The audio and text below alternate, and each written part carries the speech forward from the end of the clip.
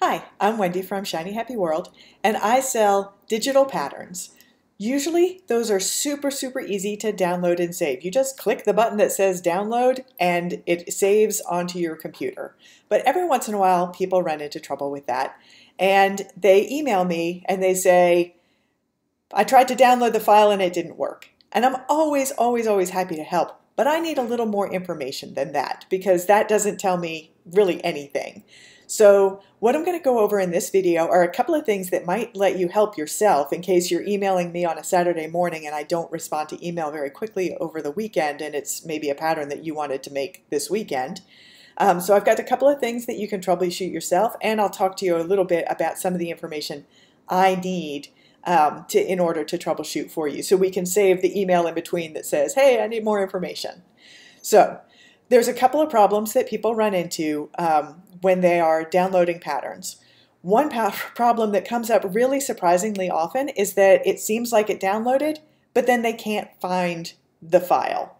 So a lot of times a computer is set up with a default system.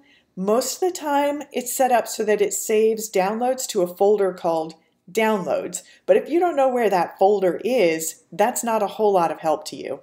So you can watch my video on how to download a pattern, and that will show you what that downloads, where you might be able to find that downloads folder.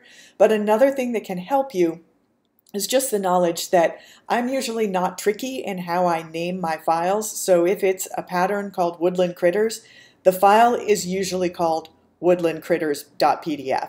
So you can use a search function in your computer almost anytime you open up any folder window. Up in the top corner there's a little search magnifying glass and you can search. I usually recommend trying just one keyword in there, so try woodland for example, and that would pull up every folder, every file on your computer that has woodland either in the title or somewhere in the file itself. So if that word woodland appears, it can come up in that search. But that would pull up the Woodland Critters pattern, and then you could click on that and see where that is saved. So that can help you find a pattern that saves, but you don't know where. So that's a really common problem.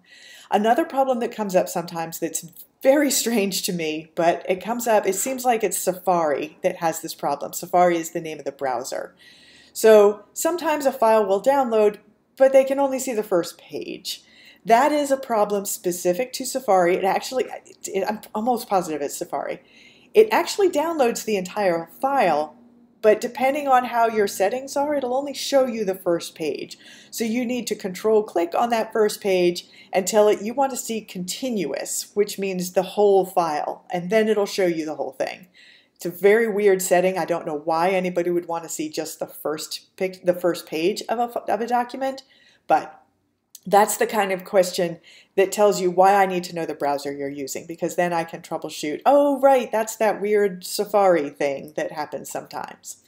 So speaking of browsers, the other problem that comes up a lot, and I mean a lot, and it is all kinds of weird problems. It's like I'm watching my Teachable class and the videos aren't showing, or I'm trying to download and it's not downloading, but the one I had last week from you downloaded just fine. So I don't know what's happening, what's wrong with this one.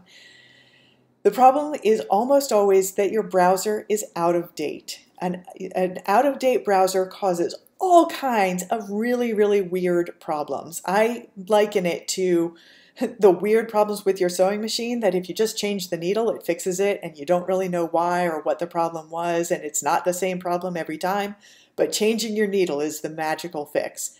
Updating your browser is the tech equivalent of changing the needle on your sewing machine.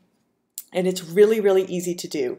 There's a website called whatismybrowser.com, and if you just type in whatismybrowser.com in your URL window, it'll take you to this website and it'll read off of your computer and it'll tell you what browser you're running, what version of the browser you have, both of which are information that's really important for me to know if none of these little fixes help solve your problem. If you can tell me your browser and the version, that's going to be really helpful for me in troubleshooting. But it'll also tell you if your browser is out of date. And I'm almost positive it has a little button if your browser is out of date that you can click it, just click the button and it says update your browser now, and it'll find the most updated version of your browser and update it for you. It's like magic. It's an incredibly useful website, and it fixes all kinds of crazy problems. So before you email me and you're waiting for a response from me, which might take a couple of days, especially if it's over the weekend, try updating your browser. Go to whatismybrowser.com and then try downloading it again, and there's a really good chance that it will have fixed your problem. If it hasn't fixed your problem, again, I am more than happy to help troubleshoot, but it's going to be really helpful to me if you tell me where you bought that pattern, roughly when you bought it. Like if you bought it 6 years ago, there's going to be different problems than if you bought it yesterday. And tell me what browser you're running and what version of the browser. And also tell me what's happening. So just telling me I tried to download it and it didn't work isn't always very helpful. If you got an error message, please tell me what the error message was. If your screen went white, tell me that that happened. Just give me a little bit of information about what is happening when you try and download and it doesn't work. And that'll help me do any extra troubleshooting. But remember, the #1 fix, whatismybrowser.com, and just update your browser and it fixes a lot of things. You also might want to think about a different browser if you have one that constantly causes you a lot of problems, like Internet Explorer is notoriously bad, and there are some places that won't even troubleshoot if that's the browser that you have. They're just like, get a different browser. Chrome and Firefox are the #1 and #2 browsers out there, agreed on by almost all the tech people, as these are the best browsers and they cause the fewest problems with things. But even if you're running Firefox or Chrome, you want to make sure to be running the most current version. And these versions update all the time. So this is a very, very common problem, and it's a really, really easy fix. I hope that helps. Bye.